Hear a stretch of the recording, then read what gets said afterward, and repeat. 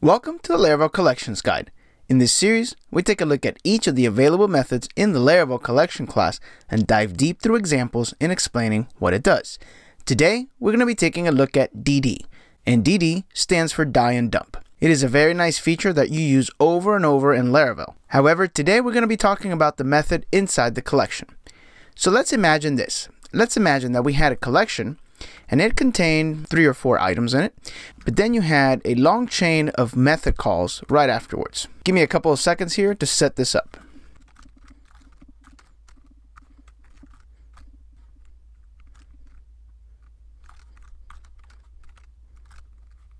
Alright, and then finally we have just a reverse call. Now this is obviously just a silly example just to demonstrate what we're going to do. So just to go over it, we have a collection with 4 items, 1, 2, 3, and 4. And then we're doing a map operation where we are multiplying each item times 3. And then we're doing another map operation, but this time with some keys. And so we're assigning the key to be the item plus 10 set equal to our key. And then finally, we're just reversing the whole thing. Again, just a long chain of silly things to do to this so I can show you DD. So if we run this, you see that that's the final result.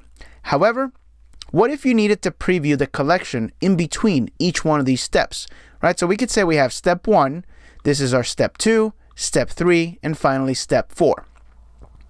What if you wanted to know what the results of this very first step is? In a traditional way, let me show you this very quickly, right? So we could terminate that, and then now you have an error, so you're gonna have to take this and comment it out, and then you can run this, okay? And then you're like, okay, well, what about the second part? Okay, so you uncomment that, you remove the semicolon, and now you add it to here, and then you run that.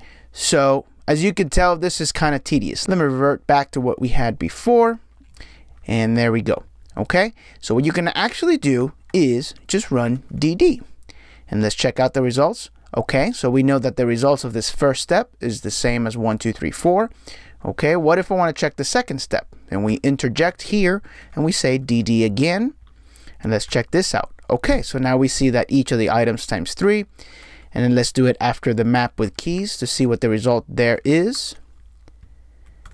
And sure enough, there we are.